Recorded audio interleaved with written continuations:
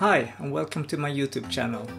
In today's episode I'm going to show you how to add LUTs to a clip that is flat, and in this case the picture is taken using a Blackmagic Pocket Cinema Camera. It could be also a GoPro or a Sony that is flat and you want to add a LUT. So I'm going to show you how to add a LUT in DaVinci Resolve 16. So here I have prepared a clip. It's from our garden, and as you can see the picture is quite flat, and I will start adding a LUT. And up here in the left corner, upper corner, you have LUTs, so you can click here, and I have installed several different LUTs, so you can try what LUT will be the best for your clip. So this is for DJI Phantom, and I think this looks really nice. So instead of just adding it down here to the clip, I will add a node here using Alt-S and label this node as LUT, and then I can take the LUT and drag it over here, and using Command D on a Mac you can turn on and off the effect of the node.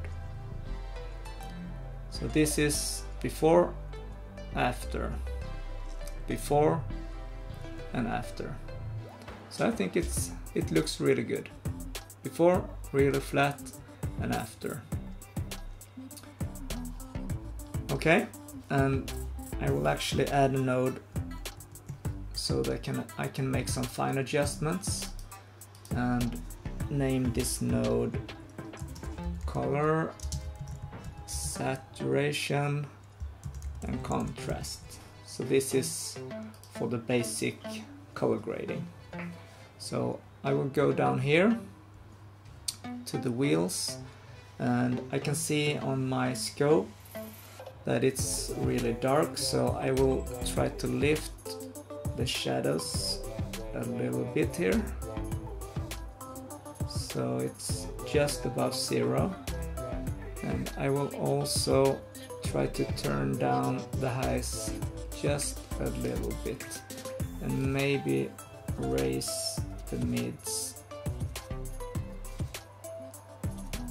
like so. So this is really okay.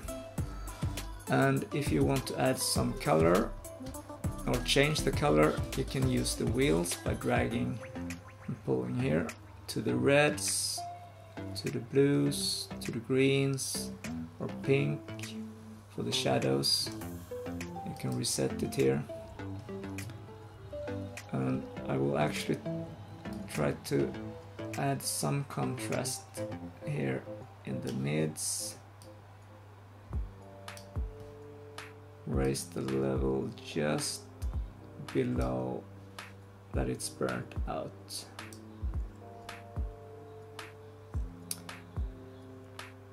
Okay, so this was one way of adding a LUT. You could also, if I remove those nodes, this is before, you can just add a node, and you can actually just right click here and apply a LUT, 3D LUT, DJI for example, D-Log to Rec 709. Okay,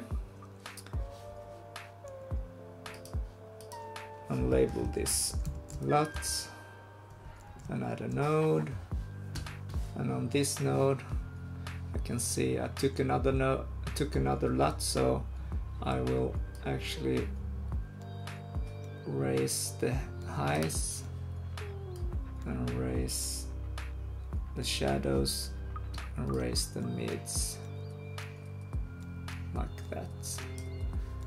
And for this node I can have it before and after for only this one. Command D, before, after, and for the LUT, before and after, and for the whole clip, before and after. So I think it's looking really good now.